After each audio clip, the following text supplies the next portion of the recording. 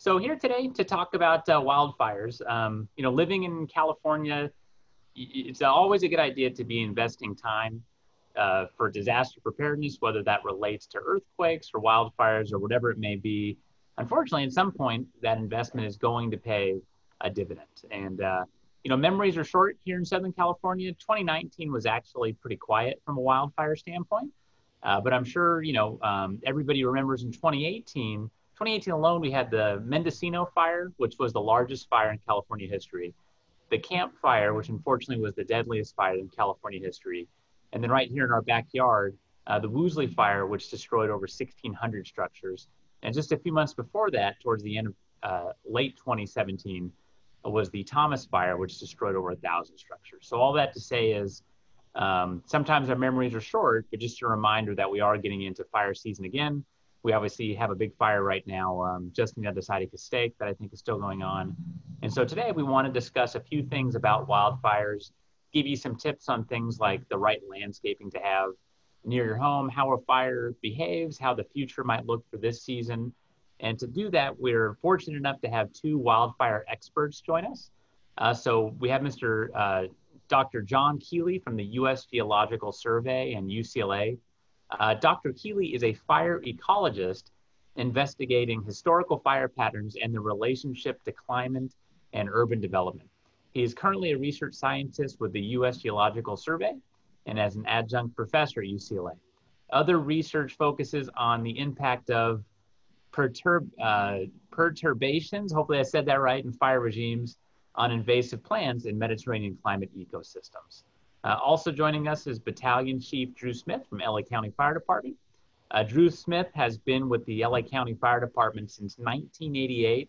He's fought Santa Ana-driven wildfires for over 30 years now and leads the Northwest LA County Battalion, including Calabasas, Malibu, and the surrounding hillside communities. So thank you both, gentlemen, for being with us tonight. And the first question is for Dr. Keeley, and that's a two-part question. The question is, what do we expect this fire season to be like? And can you talk a little bit just about how a fire spreads? Sure, Tim. Well, we hear a lot in the media about predictions of what the fire season is going to be like.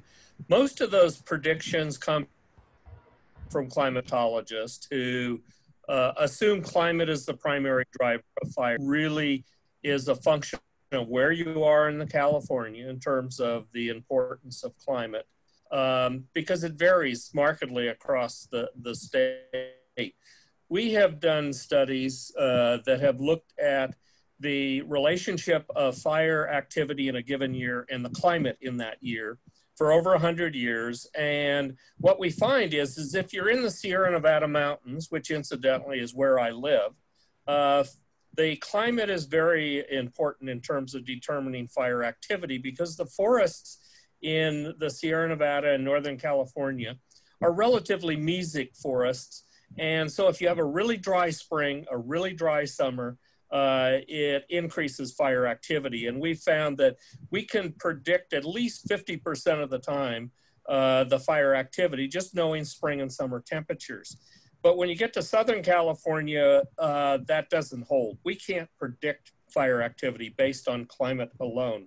And the primary reason is that it's hot enough and dry enough every year in Southern California to carry a fire. There are other things that are going to drive these fires, and it's primarily the Santa Ana winds, which we get every autumn. We get anywhere from 20 to 60 days a year of Santa Ana winds, and anybody who lives in Southern California knows these winds. They are what drive the fire activity. But what's interesting is about 80% of the days that have Santa Ana winds, we have no fire activity at all. And so it's not the winds per se that cause the fire. It's a human ignition, either intentionally, like arson, or accidentally, including things like power line failures that occur with the Santa Ana winds. And when we get those ignitions during the wind events, that's when we get the big fire events. And as a result, we have to be able to predict what humans are going to do, and we have very little ability to predict human behavior. As a result, I don't think we can make good predictions about what the fire season is likely to be like this coming year.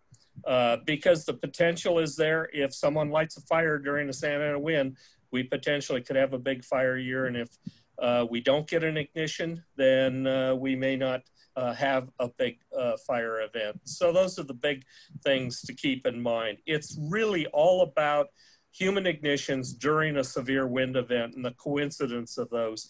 And it happens relatively infrequently. Like I said, 80% of the days with Santa Ana winds, we get no fire activity at all. So how do we predict what humans are going to do? Very difficult. As a result, the people who model seasonal fire predictions, they just assume that ignitions are not limiting because they simply can't model human behavior. As a result, those models really don't apply very well to Southern California. Got it. Thank you, Dr. Keeley. That's definitely interesting. Would you say the single biggest determining factor in how quickly a fire spreads, would wind be that key factor? Or if not, what might that be?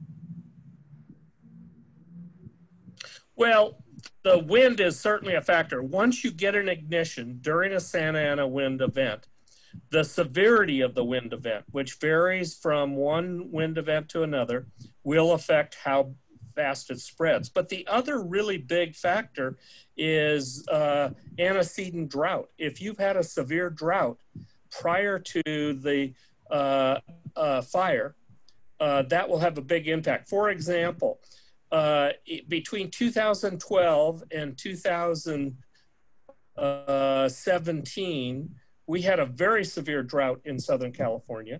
This caused massive dieback of chaparral vegetation. And we have recently been using remote imagery to document the extent of that dieback. And we've overlaid that on the Woolsey fire. And what we see is vast amounts of the area within the Woolsey fire had extensive dieback.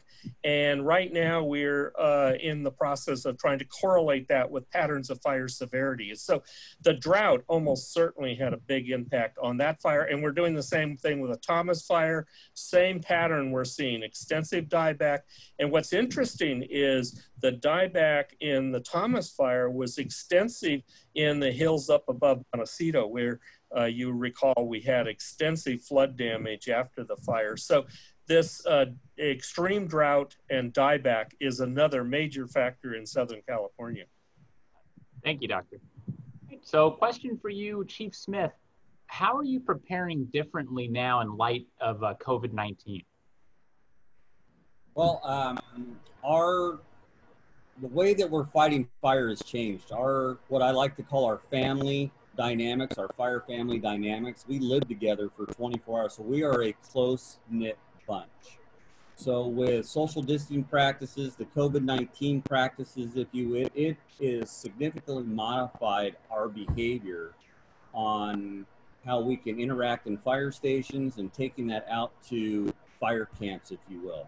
So some of the larger fires that go on, that you could have a fire camp built that can range from 2,000 to 7,000 people that we need to logistically support, we need to sleep, we need to feed, we need to put them on the line to go to work for that day to combat the fire. So there's a lot of moving parts. And so we have really modified our behavior on how business was done compared to how business needs to be now in our fire camp. So for example, our meals, we don't have the long chow lines where you stand in line.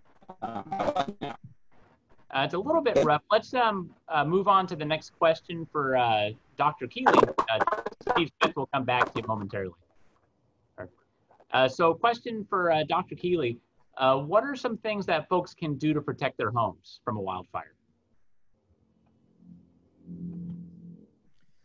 Well, probably the most important thing is where you plant vegetation. For example, vegetation adjacent to your house, really dangerous. And the recommendation generally is you don't plant anything within 5 feet of your house. You don't have wooden structures like fences touching your house because they can carry fire to the home. And then for 100 feet around your home, you need to have some clearance, and it doesn't actually have to be vegetation that are cleared completely away, but what you need to have is widely spaced vegetation that dead branches and whatnot are trimmed up to like 6 feet above the ground, and this prevents fire from moving into the canopy.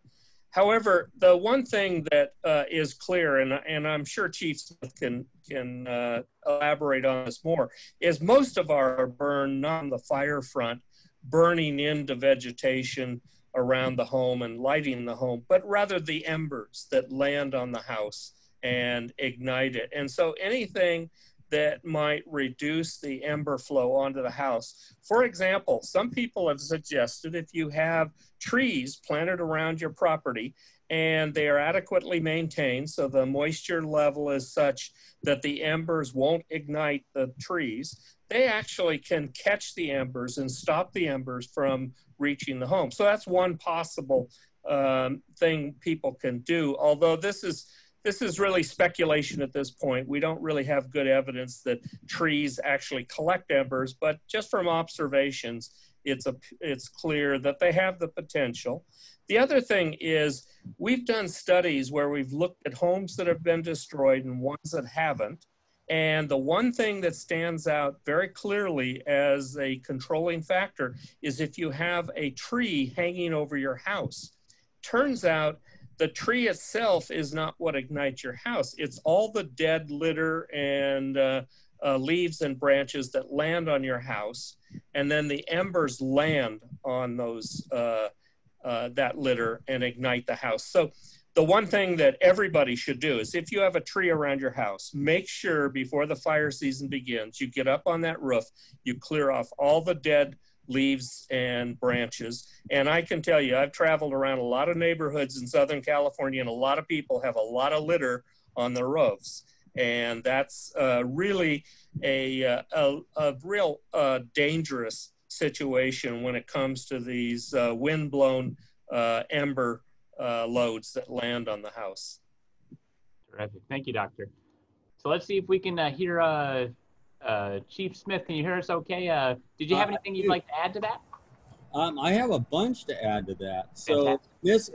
Can you hear me better now? I kind of moved. Yeah, absolutely. Thank you. Fabulous. So that on how does protecting their homes and Dr. Keeley talked to embers.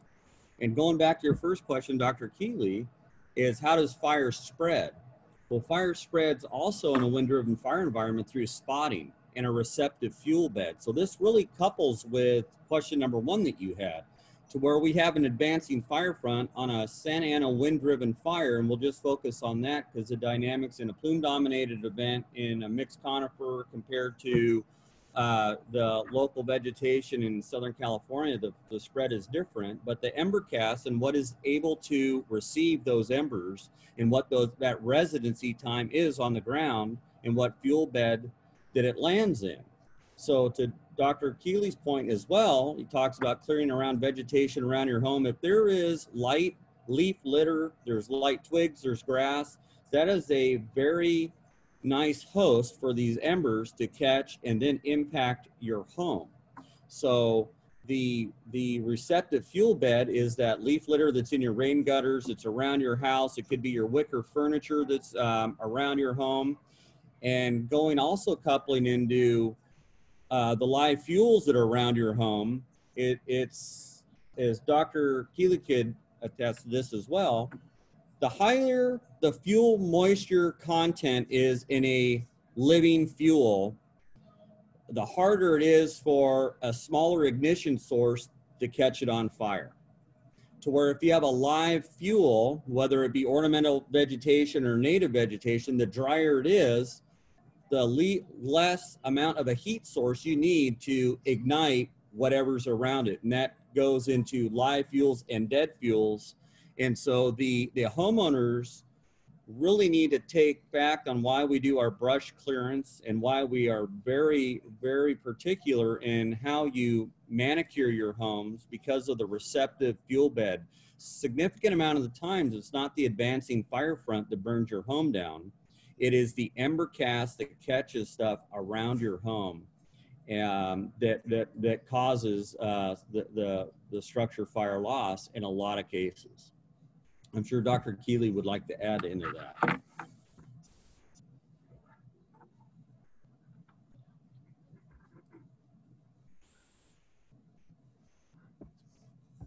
Well, I think there's no question the ember cast is what we need to be concerned about. But I think we're going to get into that with some of the further questions. So go ahead, Timothy. Yeah, and I apologize. I was muted there for a second. I wanted to ask you, I'd like to ask you both, and Dr. Keeley, perhaps we could start with you. What makes a fire in Southern California different from a Northern California fire?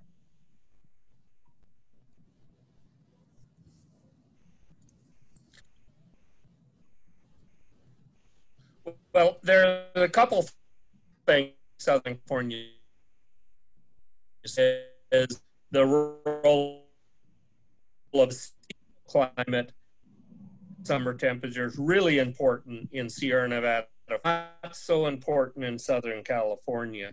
But what's really different about these regions is the fuels. In Southern California, most of our fires end up starting in grasses that are along roads. And in fact, if you map the distribution of ignition sources in Southern California, most of them are along roadways.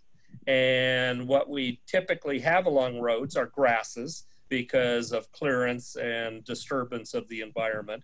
And that's where most of our big fires start. For example, the Springs Fire in Ventura County in 2013 started from a vehicle that ignited grasses along the road.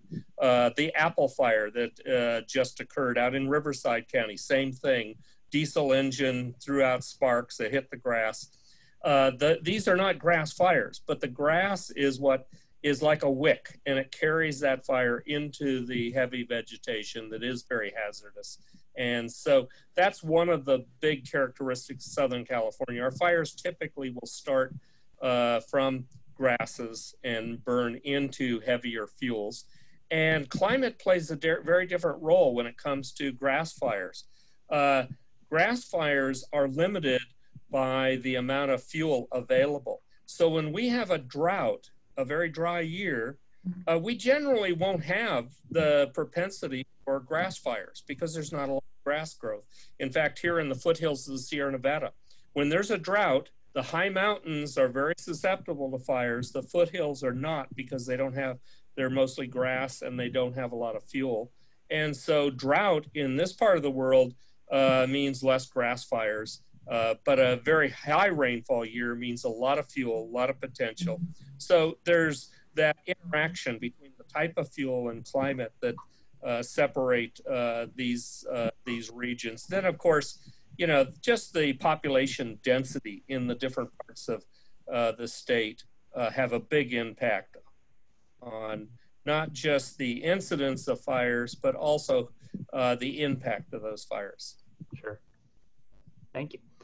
Chief Smith, anything you'd like to add to that in regards to what makes a Southern California fire a little different from a Northern California fire?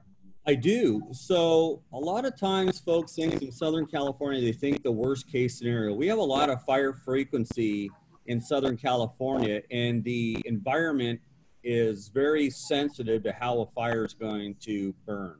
And routinely, we have topography dominated fires. We have our prime fire season that starts in May and June, depending if you're inland or closer to the coast, and then going through Halloweenish or sometimes Christmas, as that is our prime fire season.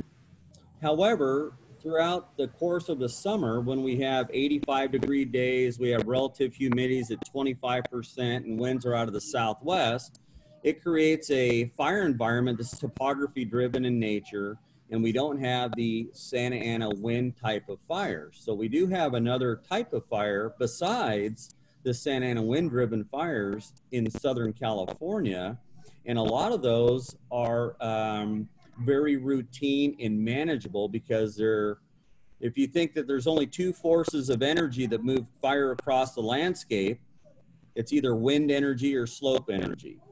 And depending on which is the dominant factor is going to really drive how your fire is going to react. And under those environmental conditions to where you could have a very aggressive fire during the day on a 90-degree day in the inland Calabasas area, but if you're favored with 65 to 80% recoveries in relative humidity at night, that fire activity dramatically decreases based upon a routine summer day. So there's really two different fire scenarios in Southern California.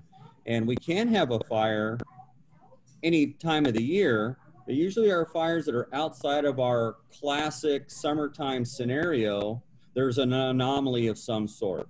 And that anomaly may be being in a drought stretch of vegetation like we had leading into the Springs fire. And then we had a Santa Ana wind event in an early spring, which is abnormally normal, I guess you could say. We do have those, but the frequency of those aren't as routine, where we could say safely that we are going to, in the fall, have Santa Ana wind events.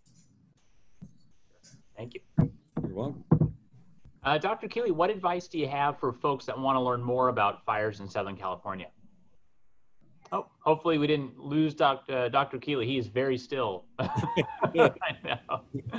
Great. I think Captain Chief Smith, does the LA County Fire Department have any sort of resources for folks to be able to learn more about fires or get resources from? Yeah, sir. So the Los Angeles County Fire Department has a very robust public information office. So you want to get fire information. Mm-hmm. You could get fire information on active incidents. You can go to California Department of Fire, as well as you can go that California Department of Forestry and Fire Protection. You can go to the U.S. Forest Service. All those big agencies host a public information office that does give intelligence on a fire. But learning about fire, there's a significant amount of resources through actually distant learning in the internet that you can get this. One of them is the Lessons Learned Center, where you can learn about that, which is hosted by the U.S. Forest Service in collaboration with all the federal agencies, actually. And so there's a lot of ways to get this education, if you will, if you just wanted to look at fire behavior or fire history. Thank you. We'll make sure we send out some of this info too after the webinar to our viewers. Get that together. Dr. Keeley, do we have you back? Great. So we'll keep moving along. Hopefully, I know Dr. Keeley's in the Sierra Nevada mountains via satellite, so it's a little tougher, I'm sure, to get a good connection. So Chief Smith, another question for you. How does fighting fires in this area differ from those in a more forested type area? As we touched on a little bit, the fire dynamics are different. So if you're up in the Sierra Nevadas where Dr. Keeley's at, the access and road systems are more challenging. Maybe the water delivery may be more challenging. It does affect, based upon topography, how we can get our ground resources in there, how we can get our air resources to combat a fire. I can say within Los Angeles County, with the Los Angeles County Fire Department and our cooperating agencies that we use all the time, we have the most robust, aggressive firefighting workforce in the nation for what we put at a first alarm fire or a reported fire. And so the challenges are very different to where I fought being on a federal interagency incident management team. I've been to Alaska. I've been all through California, the Western United States. I've been to the South. And every area has its own characteristics on those fuel characteristics, but also the landscape characteristics, because you can't fight a timber fire. And I'll give you an example with helicopters that Los Angeles County Fire Department uses, because we have fixed tanks on our aircraft to where you're up in a forested area where you have 100-foot tall trees. You need helicopters with buckets and long lines to pinpoint what you're doing. And also the tactical engagement obligation is going to be different, to where you need to move people to combat, and we put people in forested areas up in these spike camps that they're living up there for 14 days and walking to their line assignment to combat the fire. We're slinging in their food to them to camp out there so we can continue the line production. in conjunction with the air assets to contain this. So there's a significant difference in wildland firefighting in Southern California as compared to Northern California or in timbered areas. Interesting. Wow. Thank you. So let's see if I think we have Dr. Keeley back. So question for Dr. Keeley, if someone was thinking of modifying their home in the wildland urban interface, which is where we are, what advice would you give somebody in regards to designs and aesthetics that would protect their property best? Well, there are things that we know are correlated with whether or not a home survives a fire.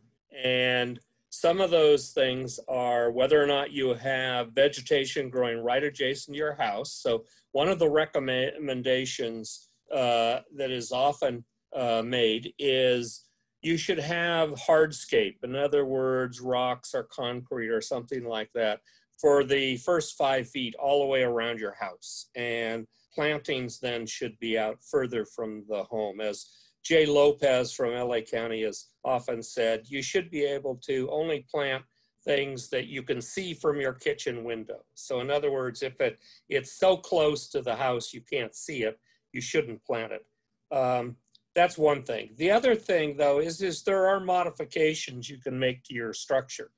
For example, we've done studies where we've taken huge data sets, like 40,000 homes throughout the state that have been evaluated by CAL FIRE after a fire, and they record a lot of characteristics. And then we look at the characteristics associated with homes that burned versus ones that didn't. There are certain things that stand out. For example, the structure of the vents going into the attic, very critically important. For example, it's often the case that homes are built with open vents. In other words, the rafters come out and the vents are directly adjacent to the house, and they essentially are vertical to the ground surface. And those open eaves with the vents vertical to the ground surface seem to carry embers much better into the attic. So closed eaves is associated with reduced structure losses. And probably part of that reason is if you have closed eaves where the rafters have boards that are laid across the eaves, the vents then face down towards the ground and less likely to carry embers in. Double pane windows are another factor that seems to be tied to whether or not a house survives. The type of roof construction, but then there are ordinances that drive that. So most homeowners don't need to do much in regard to roof structure. Siding is also affects whether or not a home survives. But the one thing that's probably the easiest change to make in your house economically would be if you change the size of the screen on your vents to your attic, because most of these ember-driven fires burn homes because the embers get sucked into the attic. And the smaller the screen size on that vent, the less likely embers will get in. And so that's something that is relatively economical to do. There are other things people have proposed. For example, some people have proposed sprinklers on your roof that turn on and wet down the roof during a fire. A lot of problems with that, not insurmountable, but there are problems. For example, if you have a sprinkler system that's sprinkling water on your roof and you have a Santa Ana wind blowing at 50 miles per hour, you're likely to do more for your neighbor's house than for your own because the sprinklers get blown somewhere else. And then there's also the fact that, you know, we have power outages during these fire events. And so you'd have to have solar driven power to drive the pumps to produce the sprinkler system. So a lot of, and then just the water itself, you'd have to have a special tank because sometimes water lines get shut down during fire. A lot of problems with it. It's probably not your number one way to go, but it is something that some people have proposed. So there are things that homeowners can do. There are also websites that will have information on this. Great, thank you, Doctor. And we're getting some questions already, which is fantastic. So we're gonna, probably in the next 5 or 6 minutes, we'll be getting to those questions to make sure they all get answered. This question's for Chief Smith. In terms of evacuation, Chief, what are the best sources of information for that? Okay, and evacuations are going to come several ways, and it's a unified voice. So when we have a fire, the evacuations are done in cooperation with law enforcement. So law enforcement is always on a fire co-located with us, so we're not making independent decisions on evacuations or where, so we have a strategic plan. So with evacuation, sources of information, it may be quick to where those, like the fire that has been going on up in Lake Hughes, is that the lake fire, that they actually had door knocks. It was moving so quick, and it's put, depending on where the fire starts, is everything comes down to time. So if you think about going to the Woolsey fire, we evacuated 250,000 people with plenty of forewarning to leave, and still I don't know if that's ever been done in American fire history on an advancing wildfire, evacuating 250,000 people with it moving across the 101 at 5 in the morning, then hitting the coast 6 hours later. That's a very monumental event and takes a lot of work. So the sources it's going to come from. The sources is going to come from door knocks. It's going to come from helicopters. It could come from patrol cars. Also, evacuation warnings are going to be hailed via the Public Information Office. There's going to be a hosted site that they have, and there's a series of different web-based information sources that'll be broadcast on the news. It'll also be put on the radio information stations on stuff. So the enhancement of how we do evacuations are going to be very widespread, so it reaches a lot of people. The things with evacuations, or anything with, I'll just say, social media, it can be very challenging for people combating the fire through misinformation and how that information is distributed. So it needs to be a credible and reliable source on what you're supposed to do. Sure. Right. Thank you very much, Chief. You're welcome. Sure. So I'll mention a few things that are relevant just from a risk management and insurance standpoint before we get to the questions. First things first, a lot of folks wonder, what are the things you want to grab if you're going to be evacuated from your home? And so before you get to the point where you're evacuating, you actually want to make sure that if a fire comes through and God forbid you lose your house, that you know what was there for the insurance company. And so the biggest thing you can do in that regard is documentation. And the easiest way to do documentation, you have it right here. Everybody has a camera in their pocket nowadays. So if you just take a video of your home and all the things that you own, that's all you need to do. And that way, if something was to happen with the home, whether it be fire or smoke damage or whatever it is, you have something you can turn over to the insurance company, and also something to help your own memory as far as figuring out what was destroyed.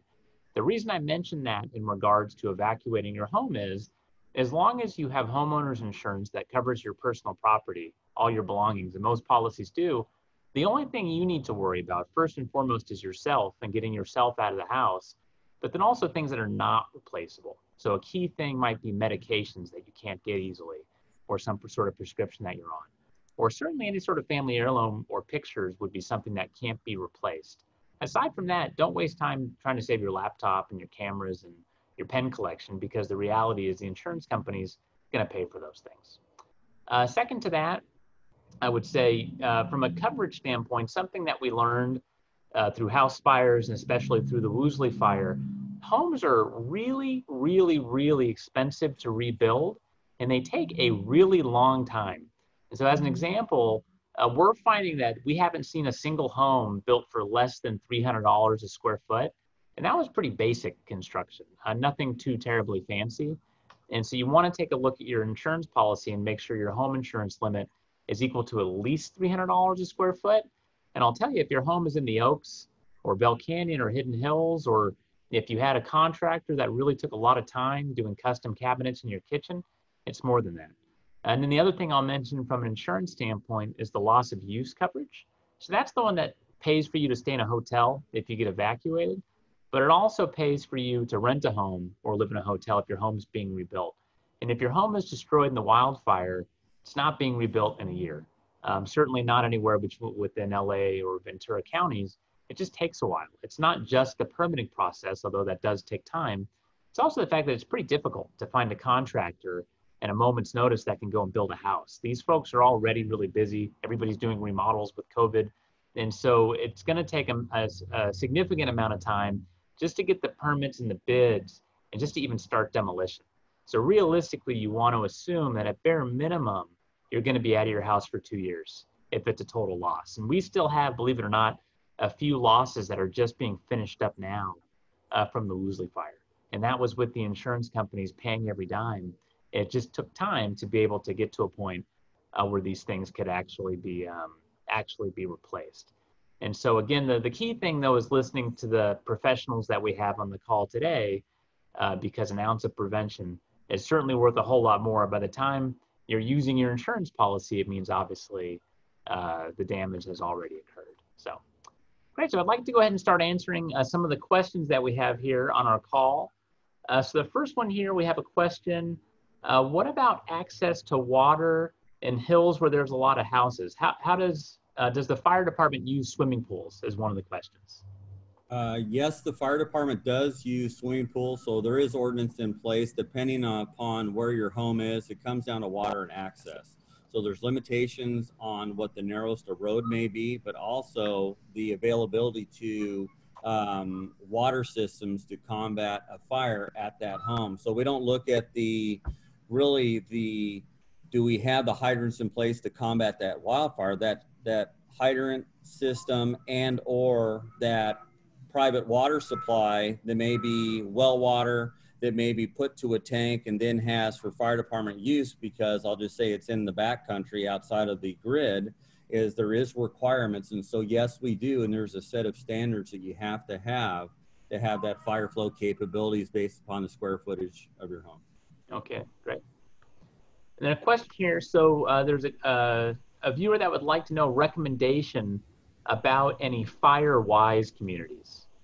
So I'm actually not sure what that means, but perhaps one of our panelists do. I don't have a good thing on the fire-wise communities or what their approach is. I know some of the basics of fire-wise communities. It's kind of like the neighborhood watch.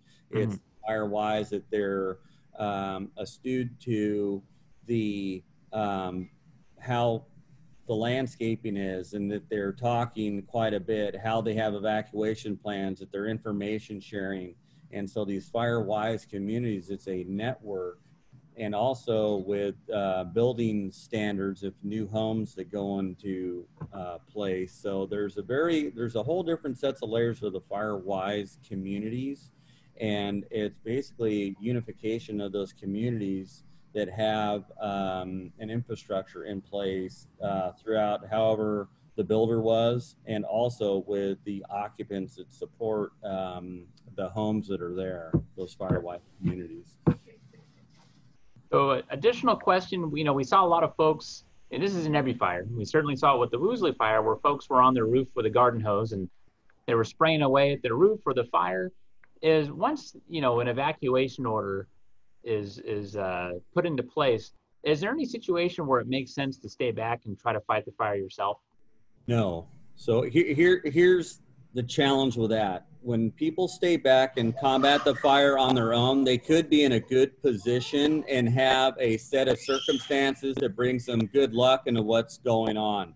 But the fire environment can change, and then if they're untrained, and now they have to put themselves in a position to leave. And we find that a lot, to where once they leave, they put themselves in a different set of circumstances to navigate the roads. Everything's good to say that you want to stay and fight your own fire until the environmental conditions of the fire become unattainable. And now, what are your options when your options could have been, as we go by, life, property, the environment?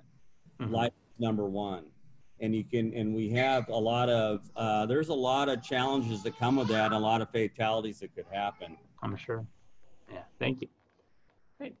There's a question, is there a central fire notification system for residents to be alerted, or is it really just by law enforcement department to get the word out? No, it is centralized, and once again, that media campaign will push stuff, or we have a liaison officer, public information officer, and so the evacuations and how it's being driven and how far, and then what you are to do comes out of the unified command structure or the command structure of the organization that's running the fire. So if Los Angeles County Fire Department has a fire in Agora, we are responsible for that fire. We have our cooperators with Los Angeles County Sheriff's Department out of the Los Hills Sheriff Station, and we co-locate to give the direction on what we're gonna, because there's only really three things you're gonna do. You have an evacuation order, you have an evacuation warning, and then you have a shelter in place. And then we go into repopulation. So you will get one of those orders, and it'll be once again broadcasted via sheriffs, which are going to populate the area to do door knocks is what they do. They put themselves in a very dangerous position because they don't have fire hose. They don't have the same training, but they're there in the public safety element to evacuate people on PAs in their squad cars doing that type of business. But it's also going to be social media blast throughout. And once again, you have to know the credible source of what it is, and it's going to be coming from, and it'll say by orders of the Sheriff's Department, the Los Angeles County Fire Department, et cetera, or Office of Emergency Management within Los Angeles County. Good. Thank you. Great. So question, are you currently, as a fire department, so this would be a question for Chief Smith, checking on properties for brush clearance at this point, or do you rely on the homeowners to fill out the questionnaire that you send out? No, well, yes and yes. So we have in the Santa Monica Mountains for Los Angeles County, we have 11,700 brush inspections to do. Wow. So we go out in our local fire stations doing their day-to-day business, 911 calls and everything that we do, we go out and do those through the 12 stations that are within the Santa Monica Mountains and the cities that are there. And so we go and do on-site inspections. We have heard rumors that we use cameras, we use drones. We don't do that. We go and drive to those addresses and look for the compliance of the brush clearance standard. Correct. And it looks like we're down to our last couple of questions here. There was a follow-up question to the pool.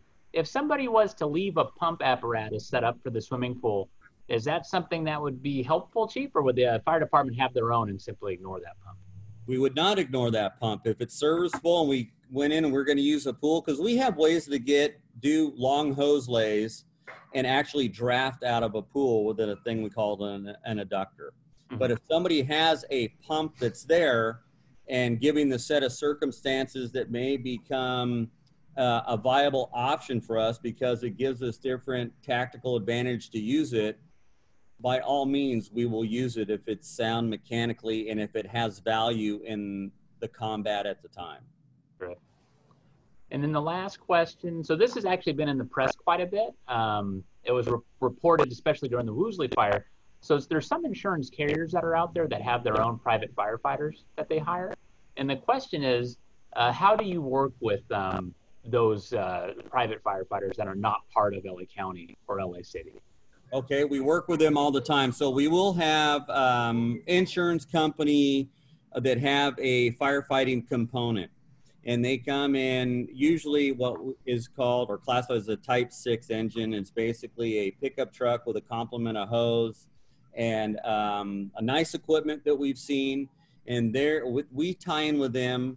They can't go rogue and just start doing business because we have to have common communications in case we have an incident that happens within the incident that we're fighting. So they can go on their property, they check in with us, we put them to work if they're going to be up on a large ranch type of property, which I can say on the Woolsey, we used them in a lot of different areas. So we would know who's there. Even as the incident gets bigger, they have an agency representative that goes, and we put a fire person in charge just to handle all the insurance firefighting resources. And they say that they would like to be at such and such address, and we document that. We know what division or branch that it's in. We know the leadership that's in place, and we build them into our plan. Great. Well, thank you to both Dr. Keeley, Chief Smith. You know, we went over, I think, some really great stuff tonight. And the reality is, you know, not to overstate the importance of it, but some of the advice that you gave tonight, you know, it could save a property, it could save a life, and especially in the heat of the moment, even if some of our folks that attended can even just remember just one of these things, I think it's absolutely worth the time investment. And I personally really appreciate the work that both of you guys do and taking the time to be with us tonight. Good, thank you. Great. Thank you, Tim. Awesome, thank you. Great, well, thank you to all of our viewers. And Juliana, did you have a couple things you wanted to mention at the end here? Yeah, just in case anyone missed it at the beginning, we did record this webinar and we'll send you a follow-up email tomorrow with a recording and any of the materials that we discussed. So, thank you guys for joining. All right, have a good night. Bye-bye. Bye. Thanks. Dr. Keeley, thank you. Good night. Good night.